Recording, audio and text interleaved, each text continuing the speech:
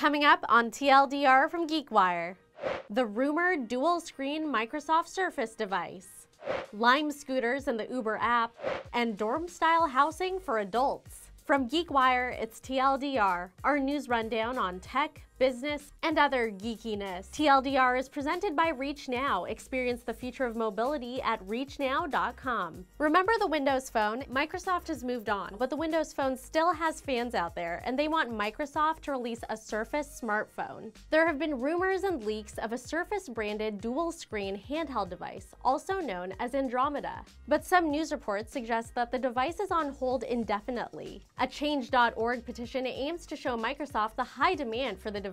As of Monday afternoon, it has more than 11,000 signatures. In other news, Uber and Lime are partnering up, and you'll soon be able to find Lime scooters in the Uber app. Uber is one of several investors in Lime's new $335 million round of funding. As part of the deal, Lime scooters will be co-branded with Uber logos. The partnership is interesting considering that Uber bought the bike-share startup Jump, a direct competitor of Lime, back in April.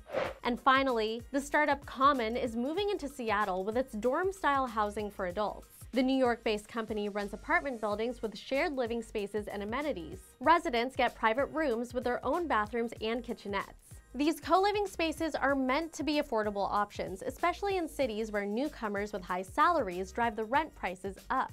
At common Seattle buildings in the First Hill and Capitol Hill neighborhoods, rent averages at about $1,600 a month. Now that might not seem affordable to you, but keep in mind that Seattle's median monthly rent is $2,350, according to the latest data from Zillow.